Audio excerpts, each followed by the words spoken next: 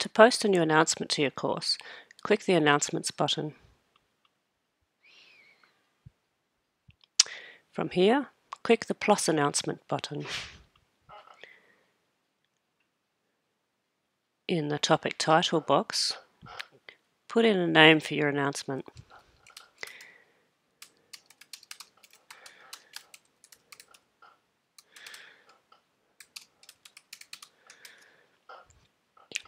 Then, when you're ready, in the text editor box, add the text that you want to post in your announcement.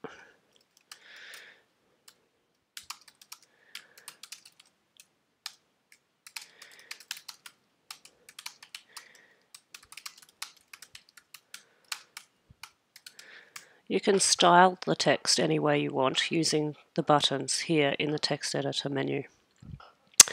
What you can also do is you can record and add in a video if you wish, or an audio file. We'll do that now. Go to the Record Upload Media button. While the video is loading, I'll show you. This here is for video. If you wish to record audio only, you just click this button instead. You can also upload video that you've recorded previously if you wish. First of all, give the video a title.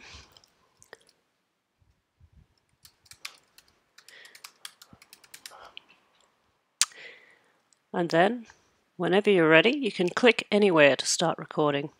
At this point, I'd like to say some people may have an issue with their Flash player. If you do, you simply can go up to the lock icon on your browser window, assuming you're using Chrome. Click on the lock icon and go down to Flash. Down here, you choose to always allow on this site. I'll put these instructions at the end of the video as well. So if you've missed this, just wait till the end of the video and we'll go back through it. Assuming that that's working fine, we'll come back to the video and click anywhere to start recording. Very easy. Hello, this is my video. I'm recording now. And then you can click anywhere to stop recording. Hello, this is my video.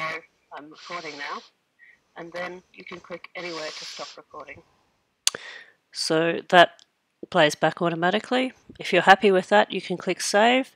If you want to re-record it, you just click the Record button again. For this moment, let's just save. We can delete it later if we don't like it. And you can see it adds in a little text box here which indicates that there will be a video. In the announcements section, as in many other sections, you can add in all sorts of links, files and images as well. We'll go through the process for doing that later in other sections, so I won't cover that now. For now, scroll down. There are a number of other options here which I'll allow you to explore in your own time. There's further information about those in the guides. For now, let's just click the Save button. So that's all you have to do. This is your new announcement that's now been posted for students. So just to recap, if you need to turn on Flash, go up to the lock icon on your browser window, assuming you're using Chrome. Click the lock icon, scroll down to Flash, click the drop-down menu and select Always Allow on this site.